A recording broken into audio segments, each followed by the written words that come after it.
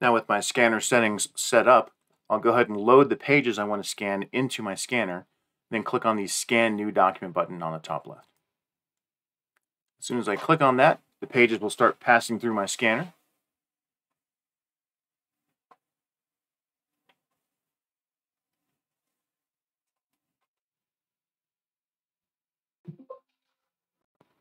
And at the end of the scan, I'll be presented with this message if I'd like to scan any additional pages.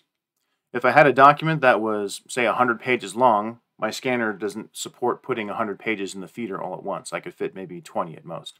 So at this point, I could go ahead and load pages 21 through 40 and then click Yes to continue scanning those additional pages.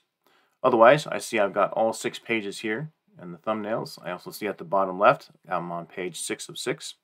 So since all my pages have been scanned, I'll go ahead and click No. There's no additional pages. Now I can navigate through these pages here. I can change their width to make some of the text more readable. But what I'll do next is I'll focus on the left-hand side here and click on the index information to fill in.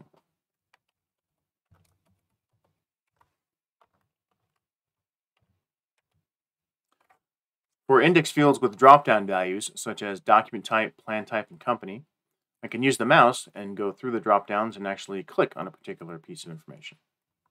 Or, as I type in a value to use, you'll see how it tries to autocomplete to the closest match that's inside the list. However, you're not limited to just the values that are in the list. You can still go ahead and put in any kind of value that you want to for those index fields. So plan type, same thing. I could pick a value from the plan type list, or as I type, it'll try to autocomplete to the closest match. If I hit the Tab key on the keyboard, that'll actually take me from the plan type field down to the company field, where I can continue typing in a company name. Hit Tab again to go to the next field. Same with rep ID. So the drop-down values help maintain a consistency of the value that you're using application versus app or APPL. All the time it's going to say application.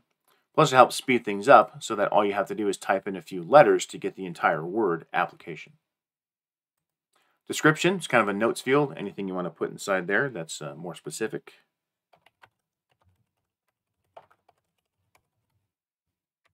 Then the document date. So this would be the actual date on the document itself. So if I'm scanning something from last year, I'll go ahead and put that date inside there. Once all the index information is filled out, you'll notice in the toolbar there's an option to either upload the document or to remove it from pending. That will delete the document and allow you to scan a new document or rescan this one. Since the pages are all good, they all look good, I have all my index information filled out. I'll go ahead and click on Upload Document, and that will actually send the document up to Silo and allow me now to go ahead and load pages for a new document and click Scan New Document to continue scanning.